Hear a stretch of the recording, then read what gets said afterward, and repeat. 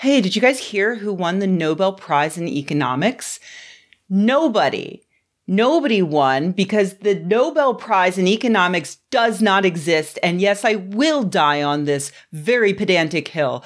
Alfred Nobel established 5 categories of prizes in his will: physics, chemistry, medicine, literature, and peace, and that is it. But in 1968, a Swedish bank created a prize in memory of Nobel to be given yearly to economists, possibly as a way to launder the reputation of economists and establish them as serious scientists and not sociopaths who put a price on absolutely everything and value it over all other metrics.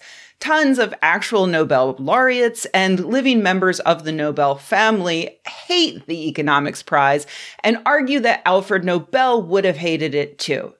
The committee that hands out the prize hasn't really done themselves any favors in this regard by handing the award out to people like Milton Friedman, who created Reaganomics, wanted to deregulate pharmaceuticals and abolish the post office, and once famously advised Chilean dictator Augusto Pinochet. In 1993, they gave the award to one of Friedman's students, Robert Fogel, whose most famous work was about how Southern slaveholders were very rational because they benefited financially from slavery, which honestly is fine. Pointing out that slaveholders were making a profit from exploiting the labor of the people they enslaved, it did go against the mainstream beliefs at the time, but it's not exactly shocking. But in the same book, he did argue that because slaves made them so much money, slaveholders treated them pretty well, all things considered. Like, whipping wasn't an everyday kind of thing. Anyway, the reception of that book was so bad, he had to write an entire second book explaining that he definitely doesn't think slavery was a good thing, which is pretty funny.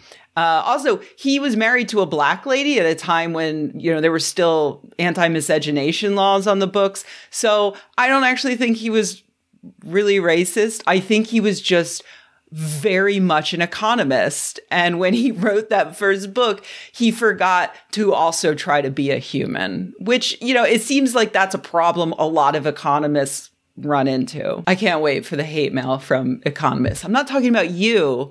You are totally human, economist that is about to send me an angry email.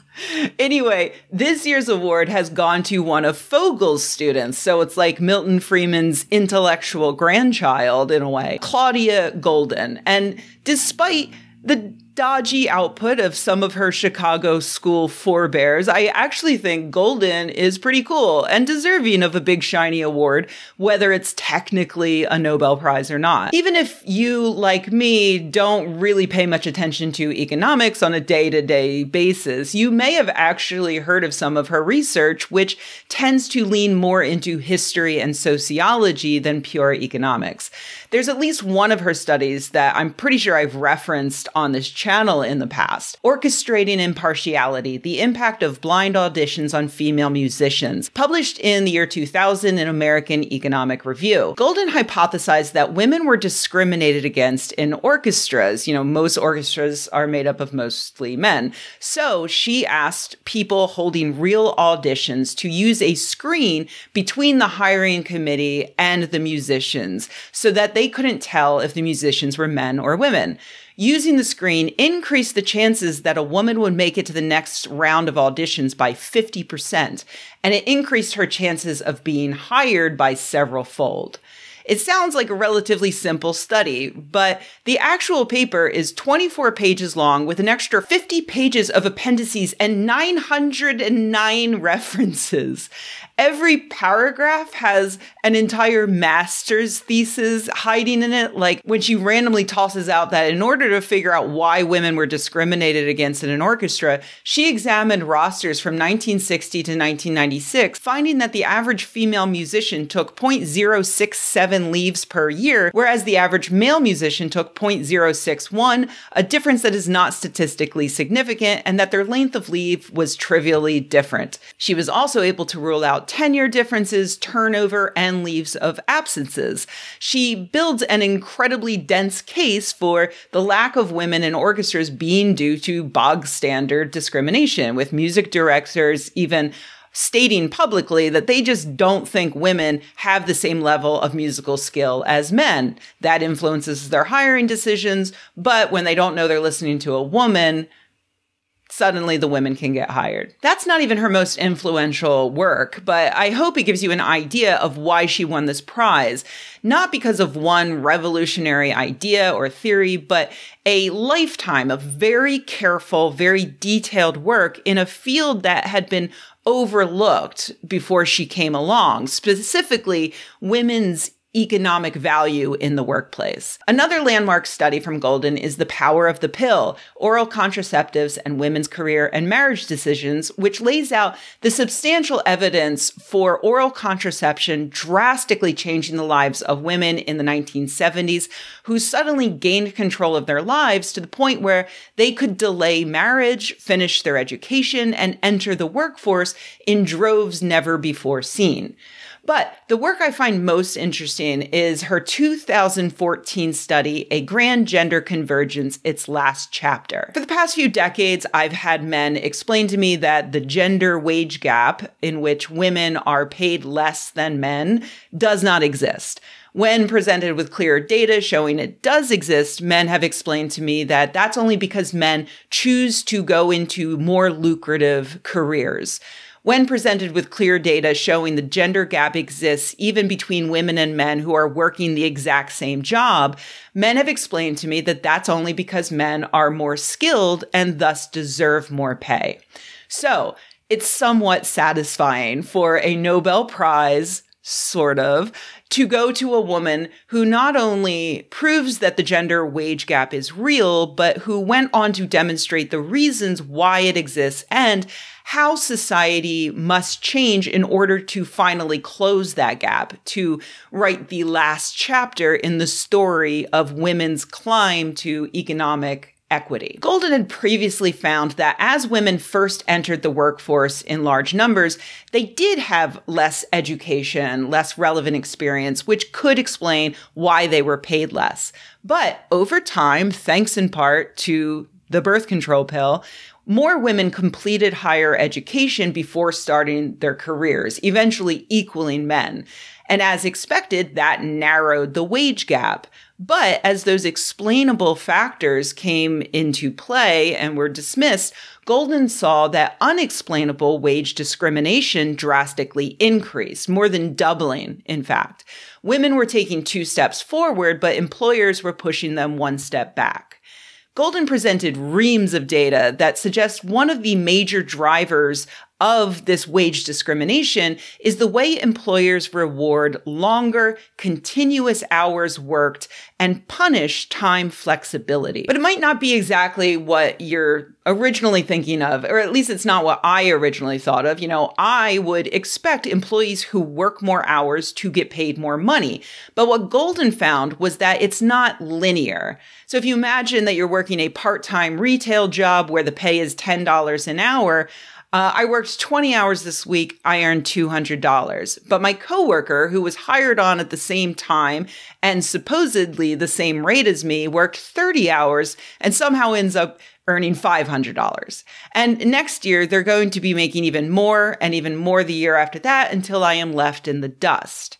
And to make matters worse, let's say I also want that magical extra bonus money, so I bump up to 30 hours a week too.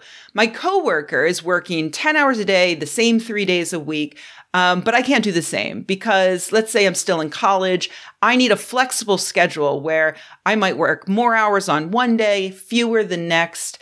Sometimes I need to take a week off for finals. When we get our paychecks, we worked the same amount of hours, but I got $300 and they got $500. Why? Golden discovered that employers place exorbitant value on hours worked and they actively punish flexibility. And this explains why today men and women tend to enter the labor force with no wage gap between them. But over time, that gap widens, particularly around the time that women begin having children. They must leave work to actually give birth, and then if they return to work months later, they're punished with lower pay. If they work fewer hours to spend more time raising their child, they're punished for that. If they work the same number of hours as their male colleagues, but now they need a more flexible schedule due to being the primary person running their household or just needing to pump milk, they're punished again. As an economist, Golden's proposed solution to all of this isn't men should probably step up to help raise their kids or the government should mandate and enforce salary transparency. Her solution is instead an economical one. Women being underpaid makes the entire economy less efficient, and so employers and everyone else would theoretically benefit by no longer punishing flexibility and over-rewarding total hours worked above all else. This is all particularly interesting right now when employers are fighting tooth and nail against the work-from-home movement that started during the COVID pandemic. Many employees say that they're happier working from home, that they're more productive, that working from home saves their employer money on keeping offices full of computers and air conditioners running, and that they now have more flexibility to adjust their hours around the needs of their families. Meanwhile, employers say work from home is bad actually for reasons. Golden's research makes me wonder if employers embrace work from home, would that be the start of that final chapter of the wage gap? And would it just make all of us happier? Like work from home, flexible job hours, and lower job hours, it's not for every career. There will always be jobs that you just cannot do from your sofa. There will always be jobs that by definition require a strict set schedule or long hours. But Golden points out that there are a huge number of jobs that can be made more flexible and that don't require 60 or even 40 hours of work each week. Especially because of our ongoing technology jumps that have made it easier to produce more work more efficiently. We don't necessarily need to be spending 60 hours in the office. We just need employers to start to understand that. But while we're waiting on our employers to recognize how happy employees might benefit them, maybe some extra male responsibility and government mandates wouldn't be such a bad idea. Anyway, as always, there's a link below in the doobly-doo. It'll take you to my Patreon where there is a transcript of this video with links to everything I've talked about. If I've piqued your interest, I highly recommend you go read some of Golden's papers. They're available in full for free online, and they're actually surprisingly readable despite being very long and at times quite dense. Or you can check out the scientific background paper published by the ersatz Nobel Committee, also available for free online, also linked in my transcript.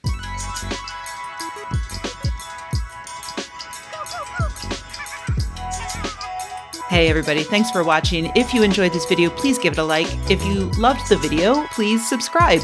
And if you think the world could use more videos like this and you happen to have a few bucks laying around, head to patreon.com/Rebecca and join an awesome community of nerds like the people whose names you see on the screen right now. Thanks.